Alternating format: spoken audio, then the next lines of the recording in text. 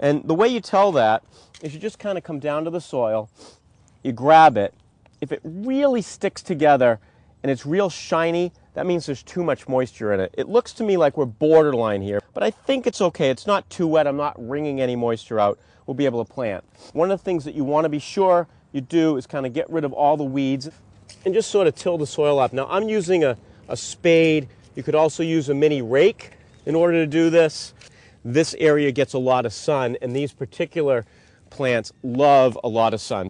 I've been working this particular bed for nearly 10 years, so the soil's just terrific. I don't have to add very much in terms of nutrients. And of course, this is what I'm eating out of, so I'm trying not to use any chemicals at all. So what I've got here is just a little bit of leftover organic fertilizer from last year. Fertilizer really doesn't go bad.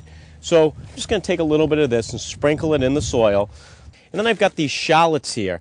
Shallots are great. You know, shallots and onions, they're really easy to grow, and you plant them almost exactly the same way. Unlike your bulbs that you plant in the fall, which you want completely buried, these particular guys you don't. You want the very tips of the bulb just barely showing. So you put these in.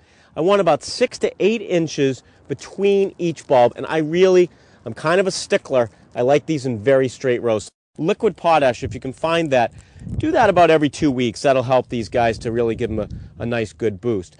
You want about a foot between each row. So if I started another row over here, I'd do about a foot between those, plant those in, something like that. Again, about 6 to 8 inches. They'll sprout in just a matter of a week or two, and then you just leave them, lots of sunshine, dry spells, keep them watered. Otherwise, these are good to go, and I'm looking forward to making some good shallots here in another few months.